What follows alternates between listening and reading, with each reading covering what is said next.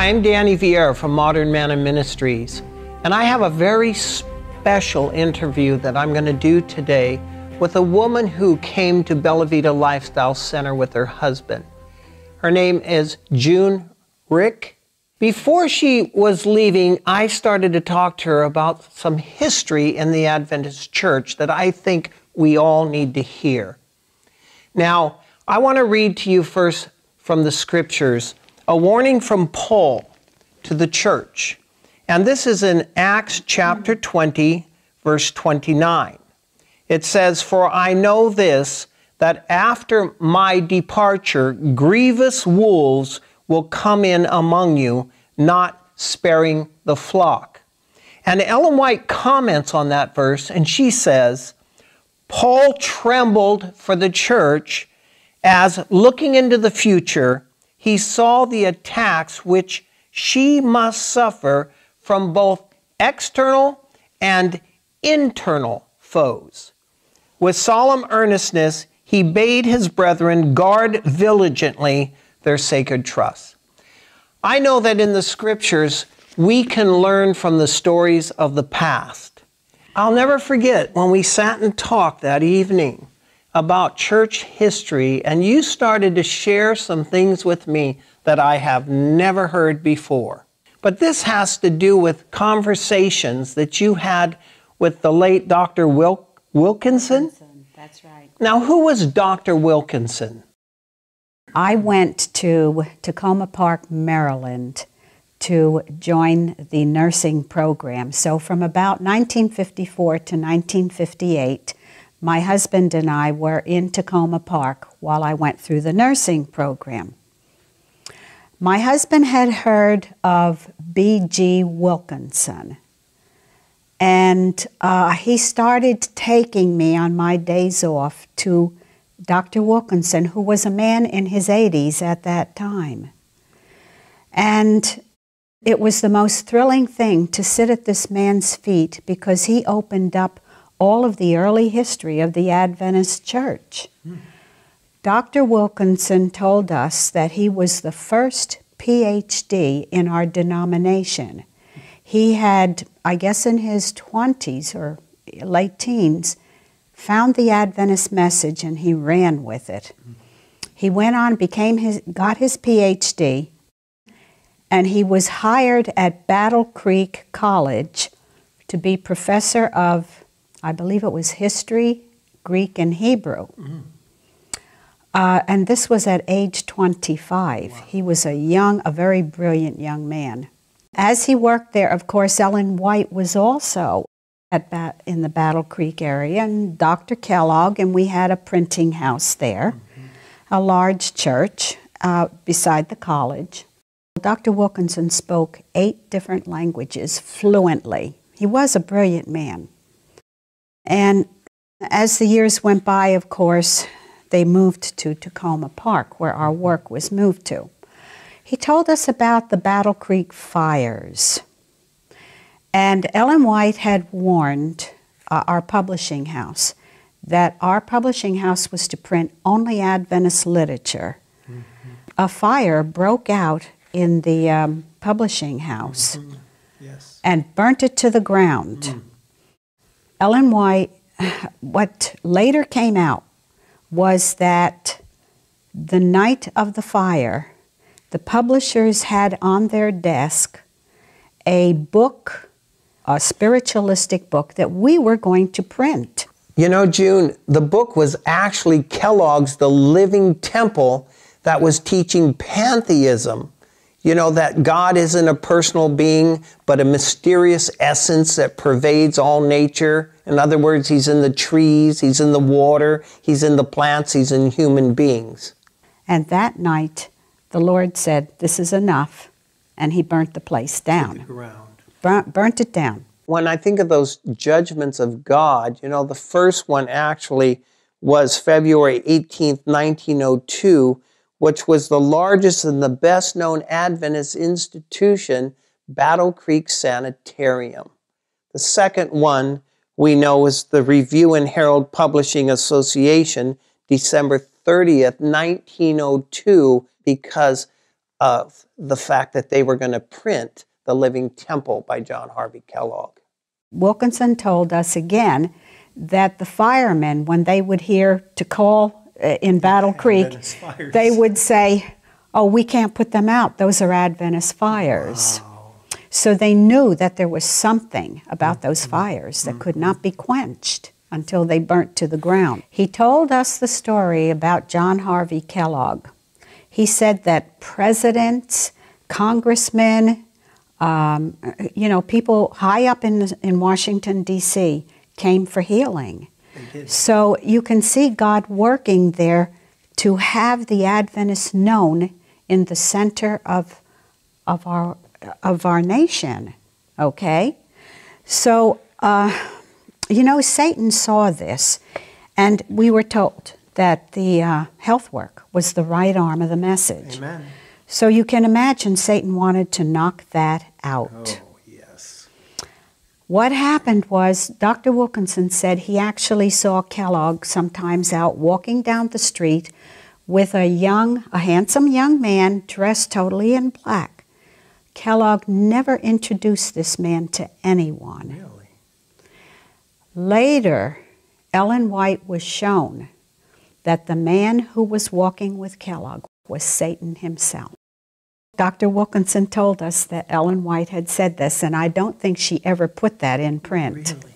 Ellen White may have never wrote about the man in black that was with Kellogg, but I do have statements from her. In fact, she wrote to the doctor, "The specious, scheming representations of God and nature carry their charming, soothing influence as a peace and safety pill to give to the people in the spiritualistic views that Satan has instituted in your theories."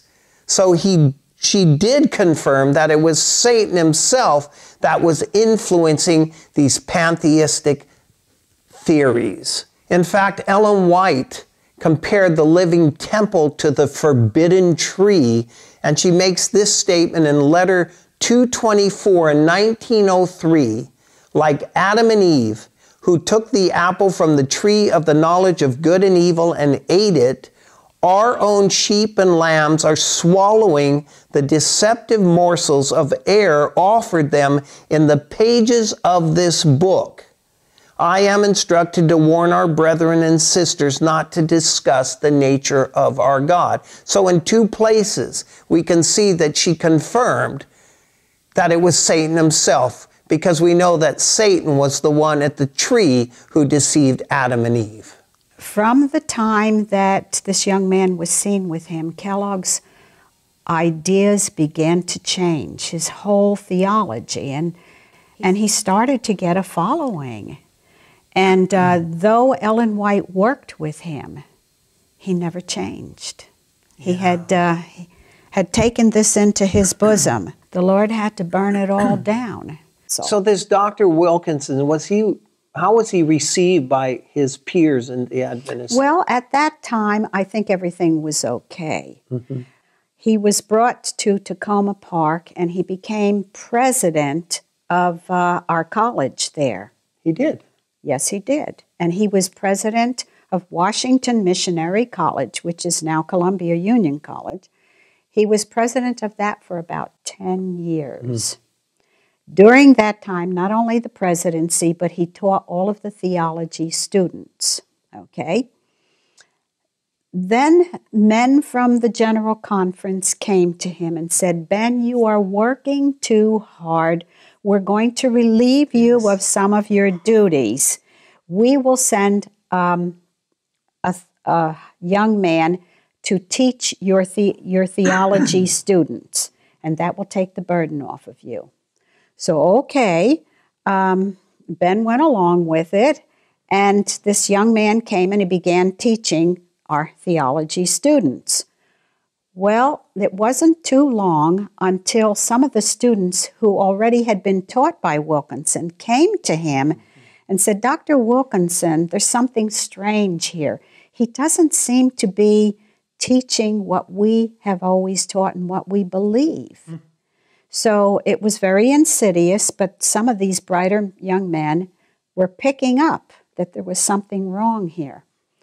Well, Dr. Wilkinson did not walk in and confront this theologian. He just simply began watching the mail. Out in the hallway was kind of a pigeonhole. There was a pigeonhole where all of the mail of all the various teachers and everything was put in. So and the pigeonholes are open, they're not closed. So Wilkinson's watching this professor's mail. And one day this manila envelope comes in, and Wilkinson sees the return address coming from Georgetown University, and Wilkinson took that manila envelope into his office. He steamed it open, and he read its contents. I believe it was the first Jesuit university in the United States. That's right, it was. This is where Bill Clinton went to school. Yes, of course he was intrigued when he saw that address. When he opened it up, he found the instructions in there as to what this man was to teach the theology students for the next few weeks or the next month. So he was evidently getting monthly instructions as to what he was to teach. He was a plant, a Jesuit plant. But what has often roused my curiosity, who were the men in the General Conference who saw to this man getting in? And I will get to that a little later. Okay. Anyhow, Wilkinson called this man into his office, and he put the mail in front of him. He said, I know who you are, I know why you are here, and I know where you come from. He said within the hour, the young man was gone. Never saw him again. You know, Ellen White says that Satan's chief works at the headquarters of our faith. That's a powerful statement. Now, why wouldn't the enemy target our colleges, our theological departments, Battle Creek, all of these institutions? Absolutely. Not only had to knock out our health work, but now he had to work, knock out the rest of our beliefs. And so somewhere through the years, Dr. Wilkinson began to write books once he had retired from there. Now he was getting older. And he wrote 2 books. He wrote Our Authorized Bible Vindicated. I read about that on Wikipedia a little bit, that he was exposing changes or omissions in other versions of the Bible. Well, at the time that we knew him, he was thundering out about the Revised Standard Version. That was one of the early versions that was coming in. And he told us, he said, these versions are going to destroy our faith. Adventism. Yes. He said that he believed that the versions were made to get at God's church and wipe us out, as well as the rest of the Christian world, to just change their theology. And so my husband would take Dr. Wilkinson to his speaking appointments. He would? Yes, and I often got to sit in the audiences and listen to him. And I remember him holding up the Revised Standard Version. And he said, I would only take this thing into the pulpit to expose it. Wow, pretty pointed. He was very pointed in what he said, but he was warning our people. And of course, there were people in our denomination getting very upset with him. And Wilkinson became a target. He had a close friend who came to him one night and said, Ben, they're going to put you on trial tomorrow morning over that book. They weren't even going to warn Wilkinson that he was to come before some of the leading men. They were just going to call him and say, Ben, come on down. We want to see you. And Ben would have walked into a nest of vipers, not knowing what was ahead. But God gave him the warning, and he said he stayed up all night in preparation. When he went into that meeting, he just whipped them. The Holy Spirit was with him. The Holy Spirit was with him, and they couldn't gainsay anything that he said. No matter what accusations that they hurled against him, he was able to overcome it. They were dealing with a very brilliant mind and a man full of the Holy Spirit. The other book that Dr. Wilkinson wrote was Truth Triumphant, and he told us how he went to all the libraries of Europe to gather ancient history. And the thing I found fascinating was that when he went to England, he was able to look at the original Waldensian manuscripts in their own language, and he was able to read it fluently. No interpretation. He just read the Waldensian languages, and from that, he put his books together. Really? Okay? However, Truth Triumphant was also a thorn in the side of one of our leading men in Washington, D.C. And who might that be? That was L.E. Froom, Leroy Froom, whom everybody thought revered. And Dr. Wilkinson told us that from Leroy Froom, he ordered, because Wilkinson was going to have a second edition printed, Froom called the printing house, told them to destroy the plates. You must be kidding. No. And we got more to say about Leroy Froom here in a minute, too. Yes, we do. Leroy Froom ordered those plates destroyed, and we said to Dr. Wilkinson, well, why don't you get the plates done again? And he said, I don't have the money. He was way up in his 80s then. He said, I just don't have the money. So if anyone has that book, consider it a treasure. I mean, you're looking at something that the Roman Church wanted to destroy, okay?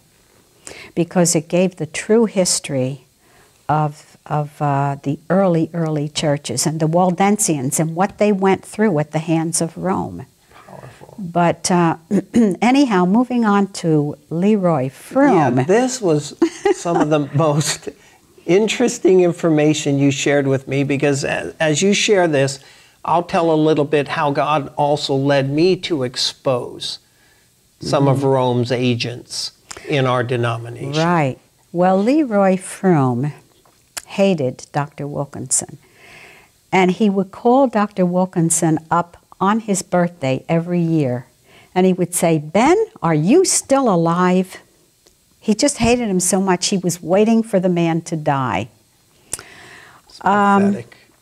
Dr. Wilkinson told us who the early Catholic fathers were and how they destroyed, truth. And so we knew the names of these Catholic fathers. Well, in Tacoma Park, a little while later, Dr. Froom held an evangelistic series, if you can call it that, but it was Faith of Our Fathers or something like that. We went to about 2 meetings and we couldn't take it anymore.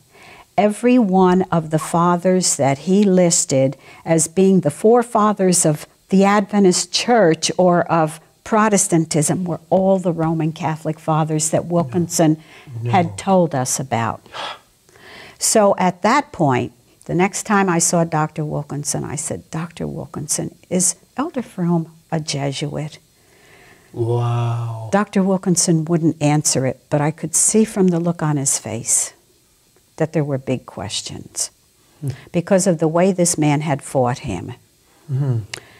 And we also had the book Questions on Doctrine. That's what I want to talk about here. Questions on Doctrine written, and there were 3 men. Dr. Wilkinson, one day we came to his house and he was pacing up and down and he had a manuscript in his hand. And he said, this is a book they're getting ready to print. He said, this book is pointing a dagger at the Adventist heart. That presented us more in favor to the evangelical world. That's right. That we didn't look as peculiar now on the nature of Christ and other pivotal doctrines of the Adventist Church. That's right. So Wilkinson was very upset about that, but there was nothing he could do about it. There were 3 authors of that book, and Wilkinson said, look at this. He said, they're not even listing the authors. They don't even want anyone to know who the men were that were behind the writing of this book. One of them was Froom. And the other 2, June, were Walter E. Reed and Roy Allen Anderson. All three of these men were the most prominent up in the General Conference. Really? Yes. I don't see Leroy Froom's name in here. I have a copy of Questions on Doctrines, and it was published in 1957. But inside the book, it says that it was prepared by a representative group of Seventh-day Adventist leaders, Bible teachers, and editors. These were the things that were going on in Tacoma Park while we were there. Wickedness in high places. Wickedness in high places. 30 years later, we were living up in Oregon at the time, and at a church potluck, we met a lady that was just there for the day. She was an Adventist lady. I don't know if she was visiting relatives or what she was doing. But in the conversation, I found out that she had lived at Tacoma Park for a while. And I found out the years and everything, and somehow in the conversation, she told us a story. And she said that she had a Catholic friend, a good Catholic friend. And one day she said to her, I want to introduce you to vegetarian diet. So she took her to the sanitarium hospital where we had a lovely, dining room. And many visitors would come in. And so she took her there, and they were eating their food.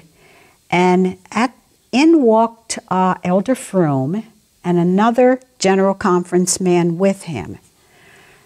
And this woman about dropped her fork, the Catholic woman, and she said, "What are they doing here?" And our Adventist lady said, "Well, what do you mean by that? That's Elder Froom, up in the General Conference." And she named the other man. And the woman said, No, they are not, they're Catholic priests. What? And our friend, our Adventist lady says, "What do you mean? They're Adventist ministers." This woman said, "No." She says, I've been at Mass when they were performing Mass. I've been in Catholic churches where these men were performing Mass. I've heard that story from another person who said that the man who was walking with Leroy Froom that day, that the woman identified they were Catholic priests, was the other author of Questions on Doctrine, Roy Allen Anderson. So this lady passed this on to me. I wish now I had gotten her name and her address. Well, I mean, think about this a minute, as you've looked at Kellogg.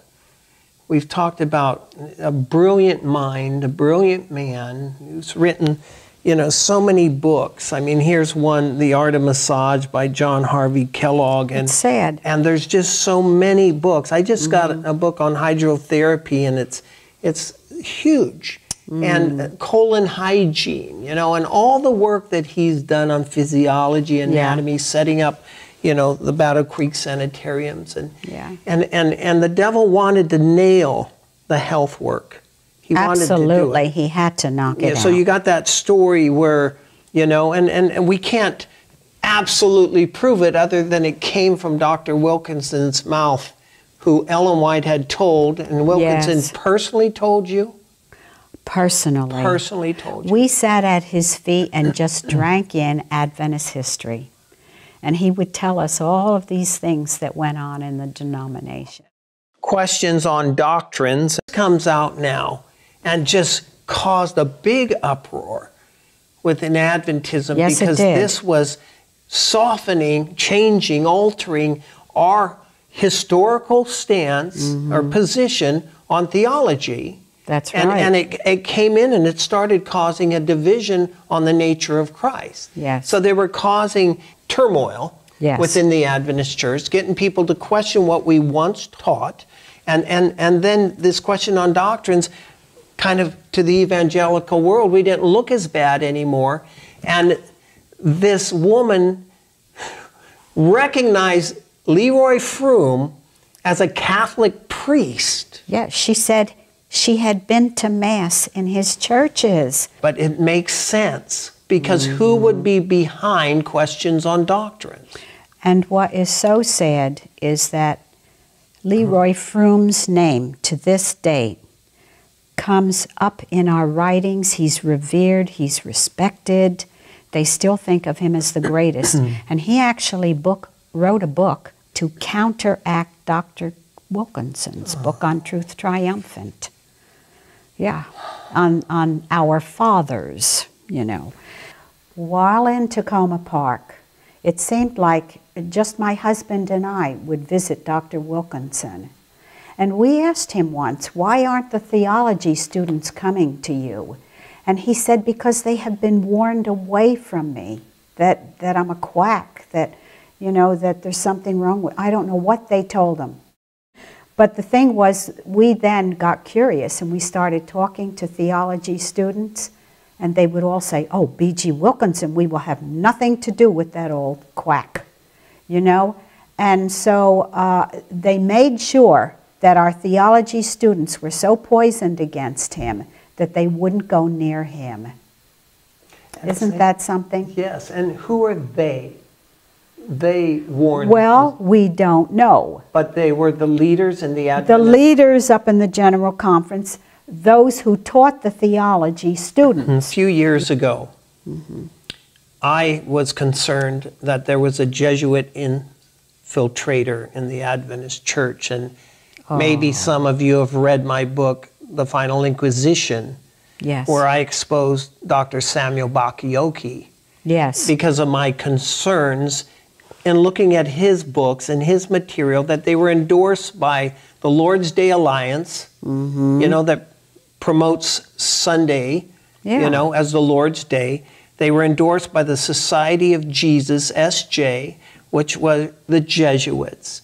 When you look at what he was teaching in the end, changing and altering our prophecies, you know, 538 to 1798, taking the eyes off Rome onto the Muslims. And here he's bringing all this stuff in, and he gets he went to the Gregoriana. The Gregoriana Jesuit school in Rome, Italy, and he's recognized and honored by the Pope for his work, for his book From Sabbath to Sunday, which I stayed up all night, like Wilkinson, preparing for them to come against Truth Triumphant. I stayed up all night reading From Sabbath to Sunday, and I confronted Dr. Bakioki personally in the Galt Seventh-day Adventist Church, and I told him I'd been up all night all night long reading his book From Sabbath to Sunday, and I found nowhere that when you referred to Revelation 1:10, I was in the Spirit on the Lord's Day. I don't see where you're referring to this Lord's Day as the Sabbath. And the church went silent, and there were 200 people there. And he said, very good observation, young man. It doesn't. They have become so bold now that they don't even mind telling you. They don't even mind telling you, but he says, but my new book does. And he sat there, and I could not believe my ears that he started saying that he was good friends with the Lord's Day Alliance, and that they came over and would eat spaghetti at his house, and they loved the special Sabbath sauce of the spaghetti, and we're friends with the Lord's Day Alliance. And I sat there and I said, I'll be. But when I first exposed him prior to writing my book, I exposed him in my newsletter, The Elijah Prophecy, that you can sign up free and get at modernmanna.org, The Elijah Prophecy. I exposed him as a Jesuit infiltrator, and at the prompting of my good friend Bill Hughes, who wrote The Secret Terrorists, showing the Jesuits behind so many different things in history, and how they played the part, you know, in some of these tragedies that happened, even the sinking of the Titanic. Isn't that something? You know, the Oklahoma bombing. You know, we're talking about the World Trade Centers. There's a whole chapter on the Jesuits and the Great Controversy, how they're going to infiltrate, you know, and we have more to fear from within, we're told from Ellen White, than from without. See, whether you believe what she's sharing or not, or from Dr. Wilkinson or not, I think that this is tragedies that have happened in Adventism, from Dr. Kellogg, from questions on doctrine, and I believe that the Jesuits are behind it all. I believe they're infiltrated Tacoma Park. I believe they've infiltrated our colleges and our universities. They're pushing the spiritual formation agenda right now and the one movement. They're trying to take our kids into feeling, into rock music, into emptying our minds and letting God fill us, and going to the monks of Catholicism to learn how they can teach our people how to worship God more effectively and to get in tune by emptying their mind. This is a Jesuit plot. Can I tell one other story that I just thought of very quickly? Please do. This is when Dr. Wilkinson was back in Battle Creek. Ellen White was shown a vision in which she saw two young men who would present themselves to the college to enter the theology program. Now, this is before it happened? Before it happened. And the Lord warned her that she was to warn the college not to let those young men in, for they were Jesuits. So Dr. Wilkinson told us that story of how she was warned. And they did not let them in. But Dr. Wilkinson told us also that she had been shown that they would keep trying to get into our denomination, but they said that they would not be able to get in until she is dead.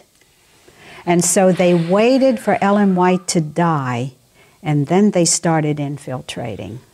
And what are we seeing in our church today? We're seeing riddled. in our church? We're riddled with new theology, books of a new order, Jesuit priests speaking to our students, That's it. Catholic priests coming in to speak to our students, people being called forward to receive communion, as the Catholics do in the Eucharist, merging with hospitals with the Catholic Church. That's it. I'm seeing a transformation in our church, and I want to say this, that the church will appear about to fall. It won't. It will remain while the sinners in Zion are sifted out. And Ellen White says in Acts of the Apostles, page 11, that faithful souls have constituted the church of God from the beginning. God will have a triumphant church. Truth will triumph, Dr. Wilkinson. Remember his title of his book? That's right. And I want to say that God has his little company, his small remnant, his faithful few that are going to go through and finish this job of preaching the three angels' messages to the world. Now, Amen. June, when I asked you to sit with me, and you know I wrote the Virgin Mary book, and 3 million copies in 7 languages. I was in St. Louis when the Pope, John Paul II, met with Clinton. We gave out 60,000 Virgin Mary books at the largest indoor papal mass in history. I've had death threats, and while we're passing out these books, and while we're giving out literature exposing the beast of Revelation 13, the Adventists were apologizing through the media for the dissident groups going on. that were there standing in defense of the truth and exposing the beast, right? And the first beast that was before him. But you know, there were things that came out later. The work that you did and that others did who were also there passing out literature had its results. Thank you. Because the crowds that came out to see the Pope were not as large as they had anticipated. They weren't. And this also shows, though, that God has faithful people in Rome. There was a Roman Catholic priest that was watching some of our people give out this literature. He walked up to them, asked for a book, he looked through it, and then he came back. He said, "Can I help you pass these out?" No. Yes. Kidding. So I hadn't heard that I one. really believe that there are children in Rome who will one day stand up for this truth when our people are falling by the wayside. Well, on our video we made of that event, there was a Catholic priest, and he was just finishing up. He's going into the work, and I handed him a book. He said he had read it. And I said, well, Yes. praise God. His name was Luke. I said, praise God. I pray that he brings those seeds to fruition and you'll be standing on the right side. Yes. Now, when I asked you to do this, you said to me, you had some reservation. Tell us why. I did. I had some reservations because through the years, I have known of people who have actually been murdered for their faith. And you know, whenever we do come into the public light, we become a target. And I'm kind of retiring and shy, and I thought, oh my, you know. But then I realized that people needed to know some of these things. Praise God. And God is in control. You know, I think the big point today is that even though the devil has hit our denomination in many ways and severely, yes, and we know not just the alpha of apostasies happened, but the omega is coming. yes, And Ellen White says that she's startled for our people. yes, You're seeing spiritualism come in. You're seeing the change in the music, the worship styles, the worldliness, the spiritual formation. You're seeing books of a new order, human philosophies. She also saw that all this would happen before the sweeping away of the structure. You know she said that? yes, but I believe this. Jesus said, my sheep hear my voice. He will triumph. And he will triumph. Amen. Because those in modern Israel who really love the Lord are not going to We're be not going fooled. to go down. No, they will not go down. And actually, those that are going out, it's a purging. Yes. I believe the purging has been going on in our church almost since it started. You know, I want to tell our listening public here, and we'll come back if there's any final words you want to say. But if you want to read my Virgin Mary book, if you want to read it in Spanish, if you want to read it in French, if you want to read The Final Inquisition, exposing Samuel Bakioki, that I did prior to his death, and then came out with my book, The Final Inquisition, telling you what's coming from Rome and how the Jesuits work, you can go to a website that I have that not many people know and read it for free. And the website is www.virginmarybook.com.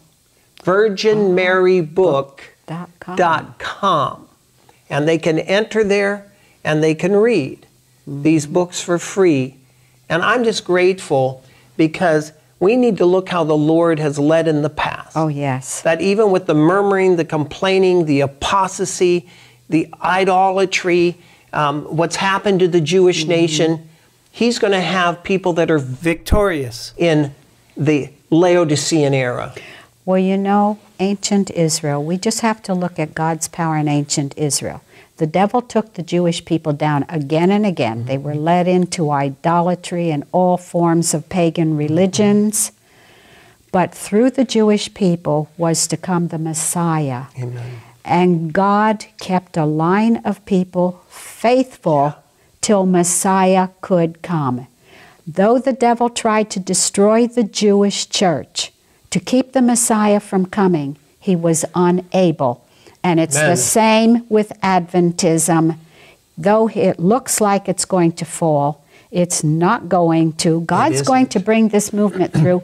The only question is, will I go through? That's my big question. That's what we have to ask. You know, I often say this too. It's a message and a movement. Absolutely. A message and a movement. Yes. And we want to stay faithful to the message and the movement. Right. And sound the warning. Yes. Be able to speak up. You know, cry aloud, spare not, show my people their transgressions in the house of Jacob. Yes. Their sins. Are there any closing thoughts that you'd like to share, June? Not really. I think I've said what was on my mind and heart. You know, probably there are many stories through the years, but we can't spend all day here. Well, I want to thank you. You're welcome. Thank you for your boldness.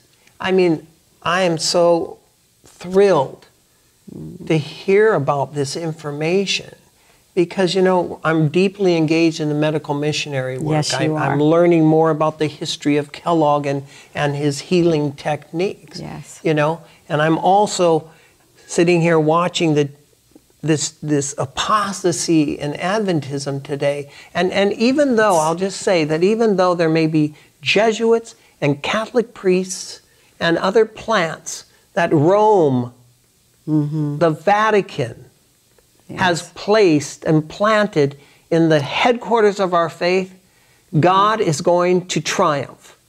God will have a people. The Bible says the dragon was wroth with the woman and went to make war with the remnant of her seed who keep the commandments and have the faith of Jesus. So in the end, we triumph. They won't stop it. No. You cannot stop the Lord. No, He's in charge. He's in charge. And His power is stronger than the devil's. Thank you, June. Oh, you're very welcome. It's been a privilege to get to know you. Well, it's been a privilege to be at Bella Vita. It really has. Wonderful. Thank you.